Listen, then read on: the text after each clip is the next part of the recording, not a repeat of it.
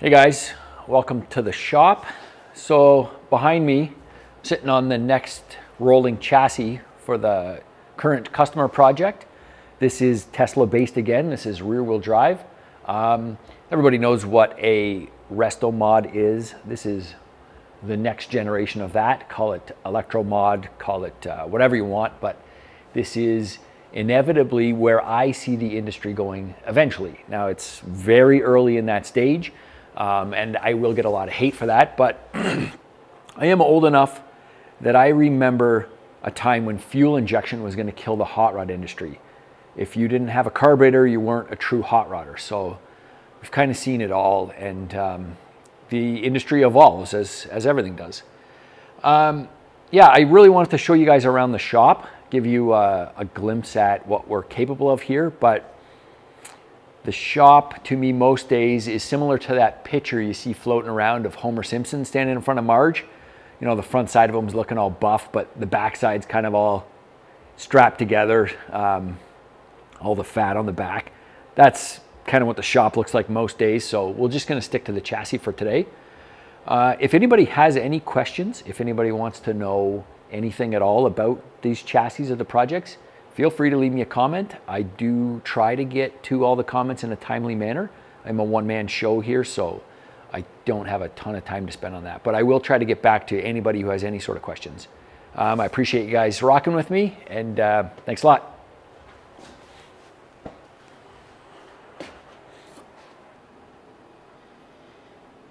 So a few things I want to highlight on this. First off, this is two-wheel drive, just a rear-wheel drive chassis. If you were following along, the last one I did for the Galaxy was all-wheel drive. This one is going to be just strictly rear-wheel drive. So this is my own front suspension I designed for this thing. So what I did was I made my own spindle. So this is designed and CNC'd here. This spindle incorporates the Model 3 front brakes and wheel bearing assembly. But what it does is it eliminates the McPherson strut. So this is more of a hot rod style front suspension. So this is double A-arm, fully adjustable upper A-arm for camber caster adjustments, tubular upper and lowers. This is coilover mount, so this bar that I have in it is just what I set the ride height up with. So that bar comes out and this gets a hot rod style coilover in it. This uses a manual steering rack, so there is no parasitic loss from power steering, so no electric power steering or no hydraulic power steering on this. It's just a close ratio manual rack.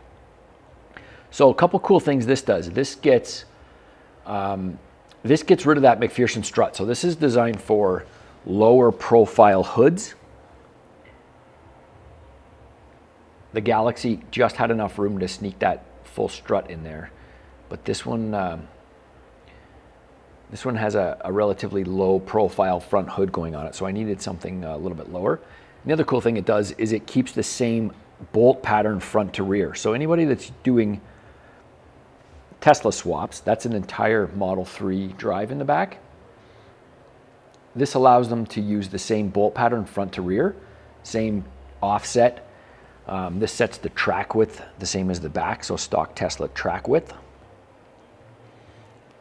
So you can use stock Tesla rims. And again, then it matches the brakes front to rear, so you're using the Tesla brakes in the rear, you can match them with the ones in the front. I'm using a chopped down Model 3 battery in this. So this battery is a 50 kilowatt battery.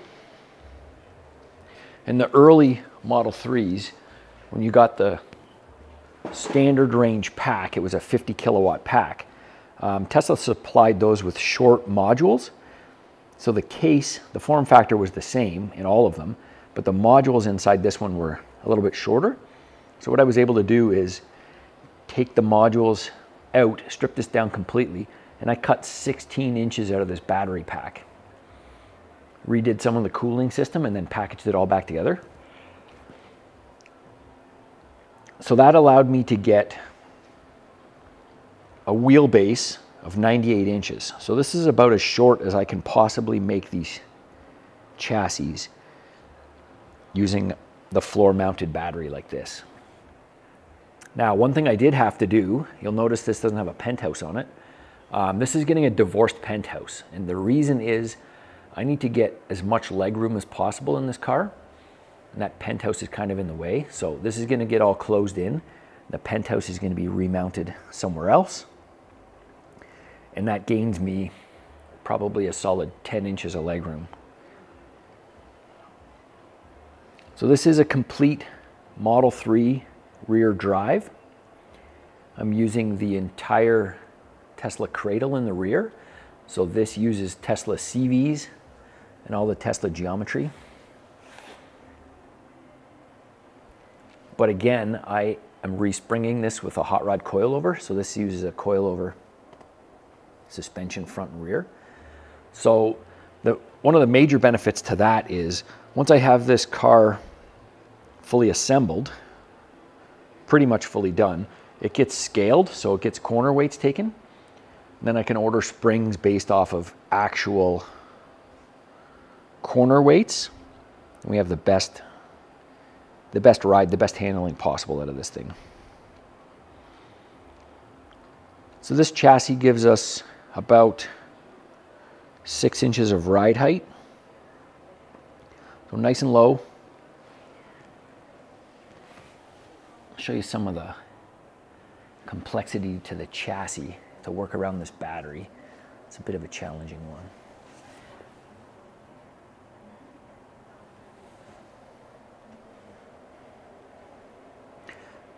Normally the chassis extends out another 16, 18 inches from here, giving you mounting for front bumper and core support and that sort of stuff. This is getting attached to a unibodied car. That's why I cut this thing off as a stubby front end. Once the unibody is welded to it, the front of the donor car makes up the whole rest of the structure for the front. So this is going to actually end up being a little kit car. It's going to be a Ferrari kit car, but rear-wheel drive electric. So the purists are going to love me for that one. If anybody has any questions, I'm sure there's lots I left out, but I'm happy to answer any sort of questions you guys got if you guys are curious.